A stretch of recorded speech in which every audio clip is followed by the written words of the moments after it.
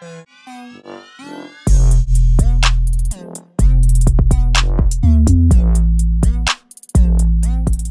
this video, we're going to be talking about what is energy and how does it work.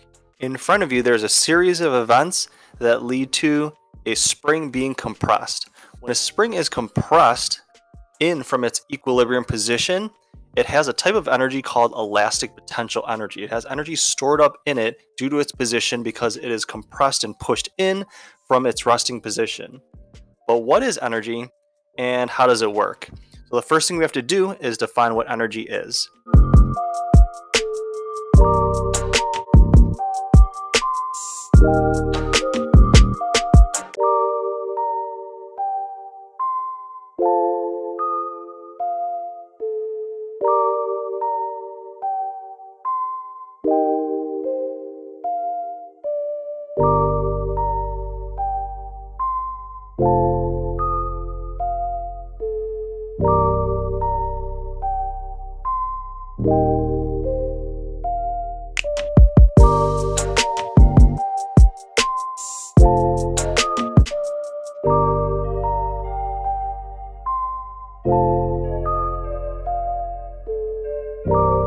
As you can see, energy is the ability to do work. Work in this context is the amount of energy transferred.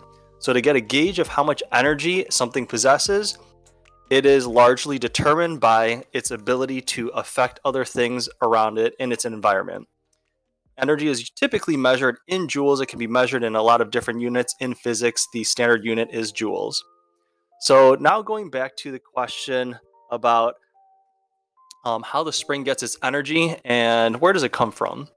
So what's happening in this chain of events is the sun is fusing together some molecules, creating some light and heat, and it passes that energy onto the vegetables. The vegetables grow. They are made up of calories, and then these calories are consumed by the person, and the person has a chemical reaction happen within their body that allows them to exert force, which passes their energy onto this cart. This cart is then set into motion with an energy of motion called kinetic energy, and then passes that energy onto the spring. So if you're kind of getting the big idea here, it seems like everything else is getting its energy from somewhere else. So energy isn't being created or destroyed, it's just being transferred from something else. That's called the law of conservation of energy.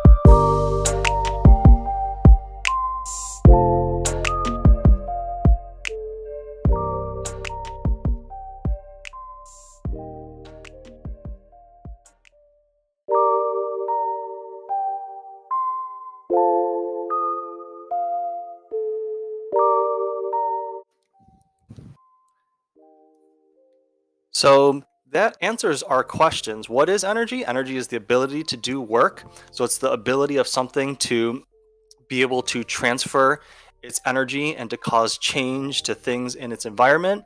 And how does it work? It typically just changes into different forms within that object itself, or it changes forms by passing it on to another person or thing and allowing that thing to gain its energy. So however much energy one thing loses, the other one gains the same amount. Now to end off our video, we're going to take a look at a simulation by Colorado PhET. In this simulation, we have a system of things, which is the person and the skateboard, the earth, and the ramp. And when you lift this person up, you're giving the system a total amount of energy, which then is transformed into different types. We have kinetic energy when they gain speed, potential energy when they gain height, and thermal energy caused by the friction between the board and the ramp. And as you can see, the total amount of energy is the same. It stays constant because energy is conserved. So although it looks like the energy is being lost or maybe changed completely, really what's happening is just transforming into different types. And causing the person's motion and position to change, but then overall the total amount of energy is the same. It's just distributed differently between kinetic potential and thermal energy. So I hope that was helpful in helping you understand how energy works and what it is. Thank you for watching and listening.